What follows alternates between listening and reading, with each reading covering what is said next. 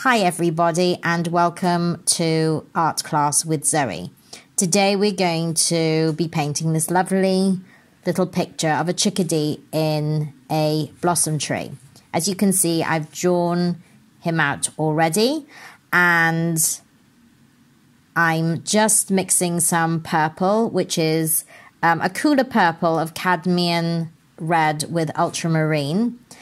And I'm just taking the edge, the point of a number 8 brush and just gently putting in the shadows of the white blossom flowers.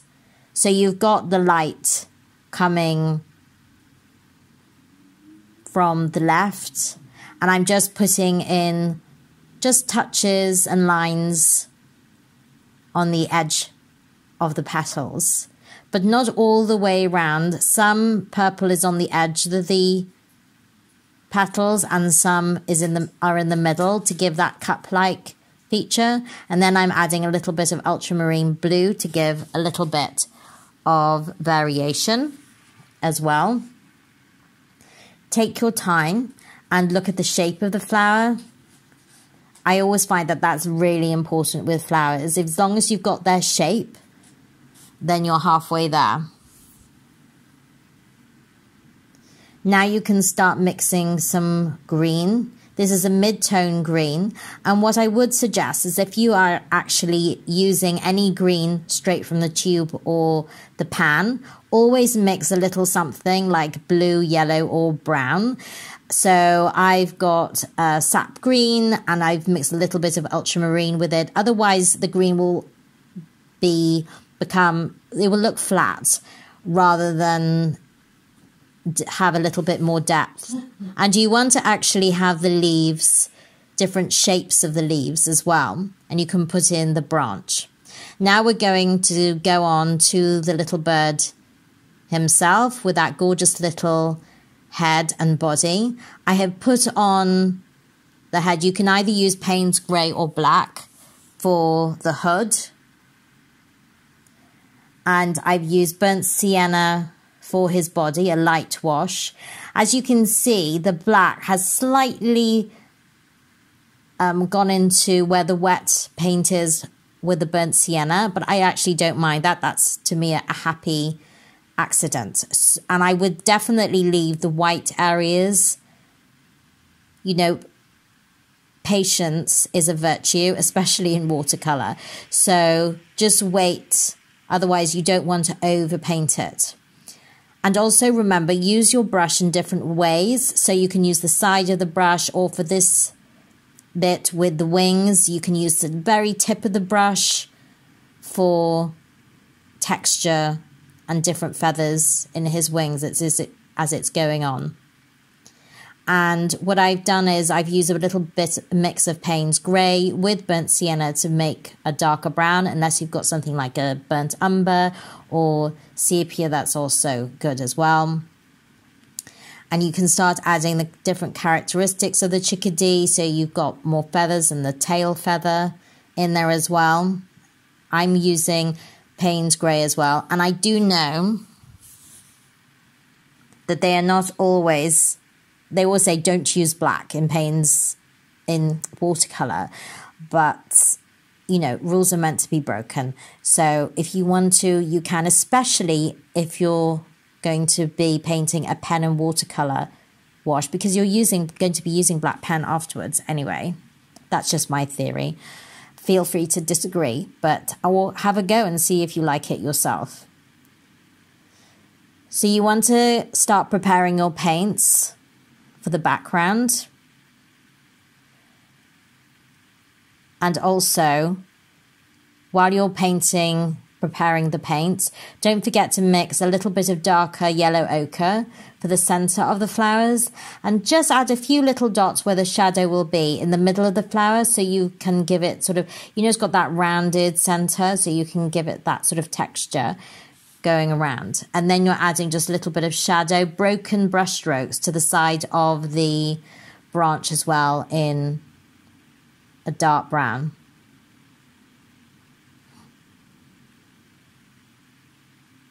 You don't have to be heavy can just be a light and sketchy.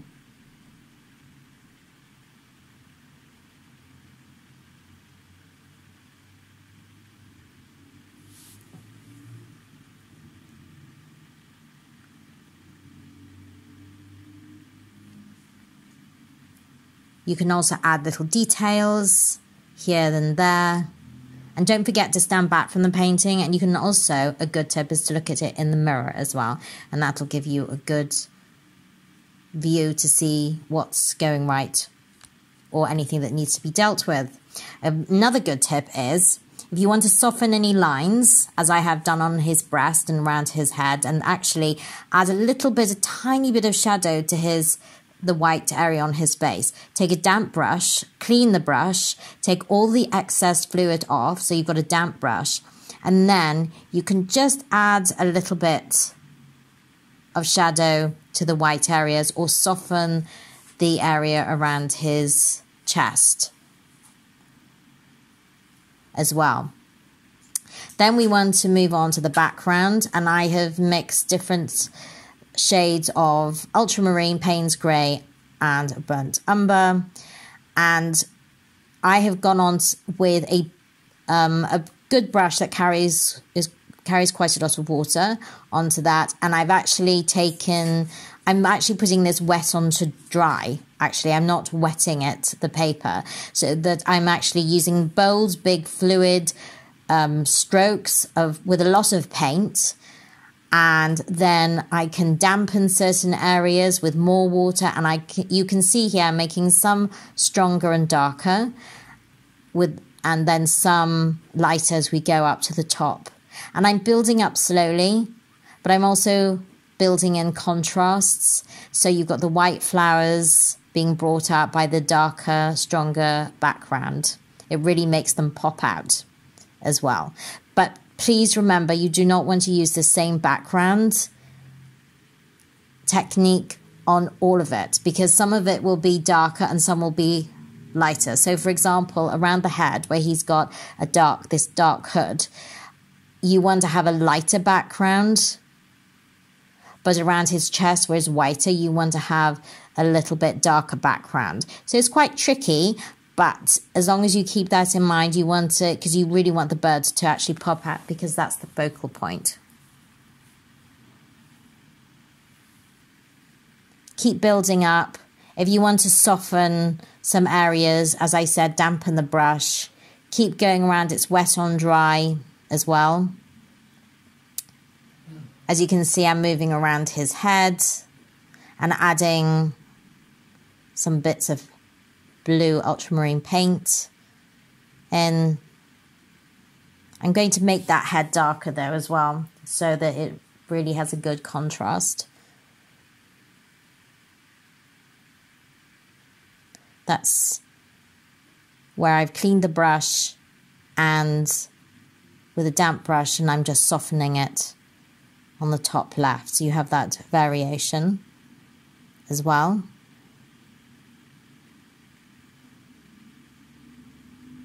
And don't forget that the paint will only go where you've put water or where there's wet paint. So you don't have to worry about the white flowers or the birds. The paint won't seep into those areas because you haven't painted there and there's no water there. Otherwise it will, if for example you made a mistake and put water, say, over a petal, that paint might bleed into it.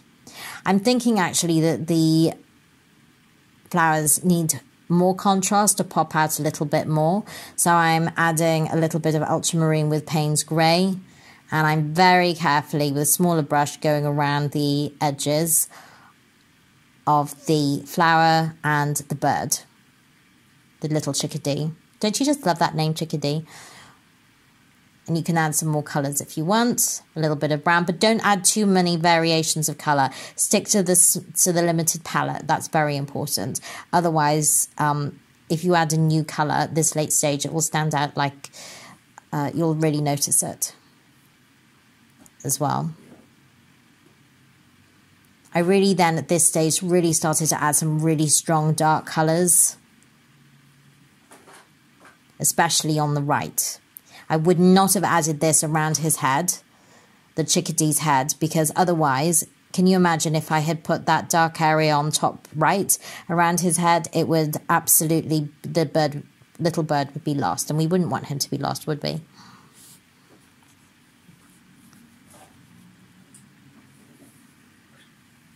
I keep going, moving around this area patiently. You can take your time, and you can do this in certain sections and areas.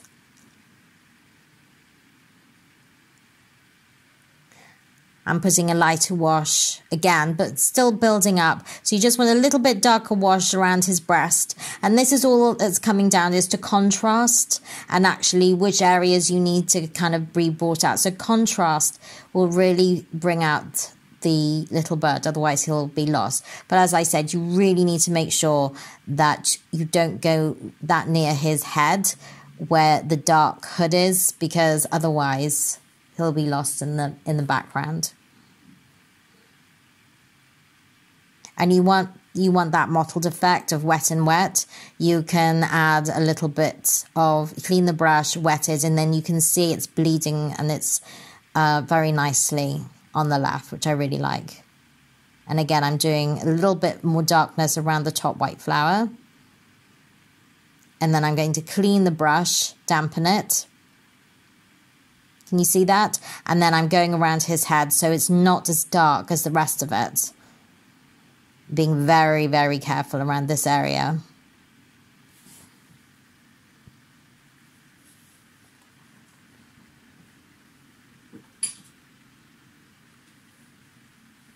And you can still add little bits of colour if you so wish. And it'll give that sort of foliage type of look and a natural look that you want. Now, excitingly, we're going to add a pen. So this is a waterproof pen, and we're going to, I usually use between a 0.5 and 0.8 pen. And you can see I've already started to work on his head and around the flower edges.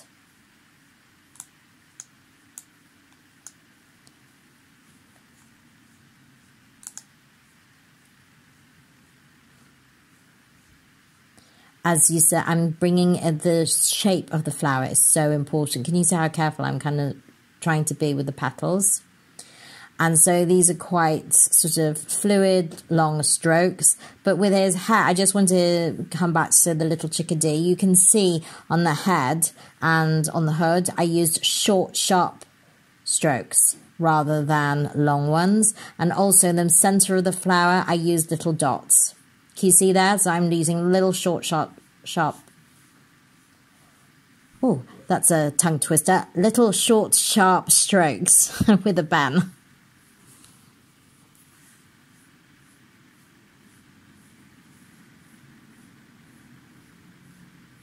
And keep building up. And now you can see that the contrast of the head.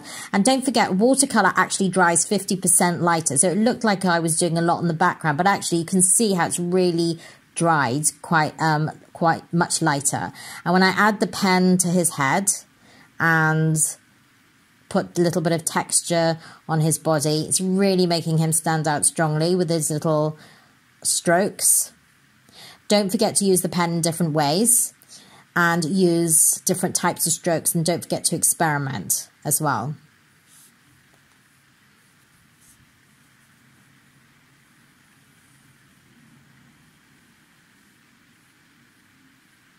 So I keep building up the wings and the tail.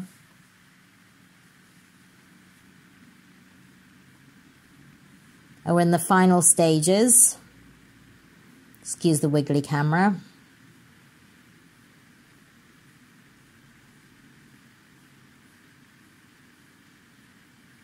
And do keep standing back and looking at it in a mirror, because you don't want to overwork it. You just want to just make sure that the chickadee is the focus, which is coming out really nicely now.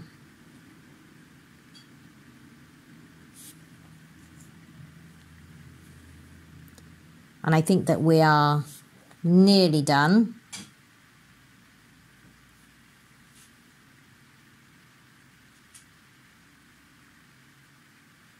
You can see the nice variations in the background now, and I haven't overworked the flowers. Those have been kept very light white. I've kept the contrast. You've got some very light washes of blue and purple in the petals, and then I've really brought out, I keep adding to more feathers and textures and really building up the hood on his little head.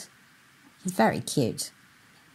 I just want to take him home, but he must fly free.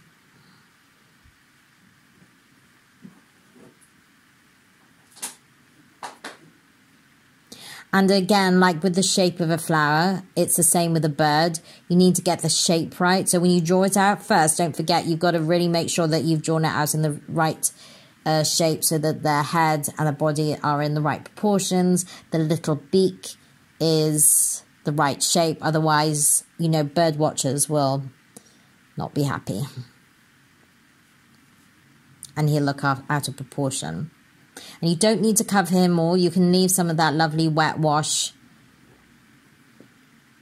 Some of it is very loose, and some of it, you can see the texture on his wings and his tail. Sorry about the wiggly camera work.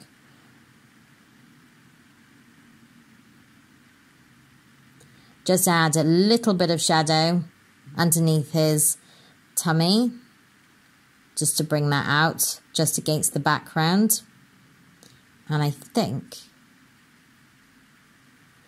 that we are nearly, very nearly done.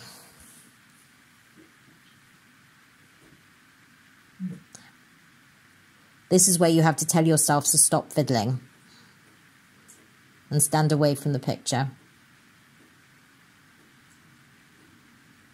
And here we have a little chickadee and a blossom tree. I hope you enjoyed, and don't forget to subscribe to Art Class with Zoe. Bye.